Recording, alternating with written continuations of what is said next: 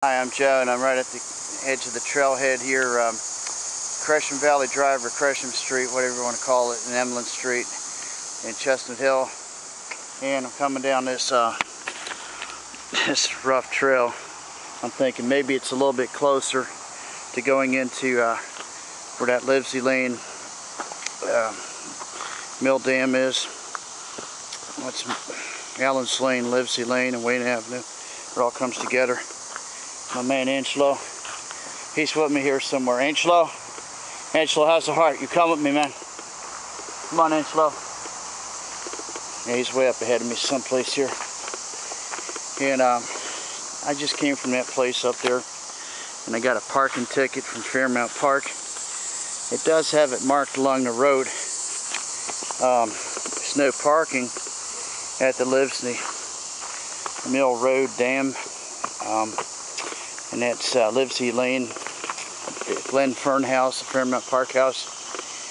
But there was all kinds of people parked there, and most of them got tickets today. It's a 95-degree heat day, another heat wave, and we're at August 6th, 2010. It was so damn hot, we had about 100 people going down to that swimming hole. It's a big glacier field down there by Livesey Dam, and there's a big quarry or some kind of hole that it's really deep and has boulders around it where people were jumping off, large numbers of people. I'm making my way down this rough trail. I didn't know it was this rough, but we're going all the way back to that same place, Allen's Lane and Livesey at the Wissahickon.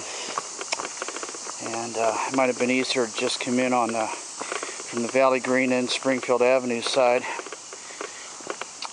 where there's a bridge and a trail that goes straight up the other side of the other bank from the Forbidden Drive into that area. Okay, well, I'm running out of battery, so I gotta go, and I'll talk to you later. I'll let you know later on the way back how this trail is from Livesey Quarry and Swimming Hole.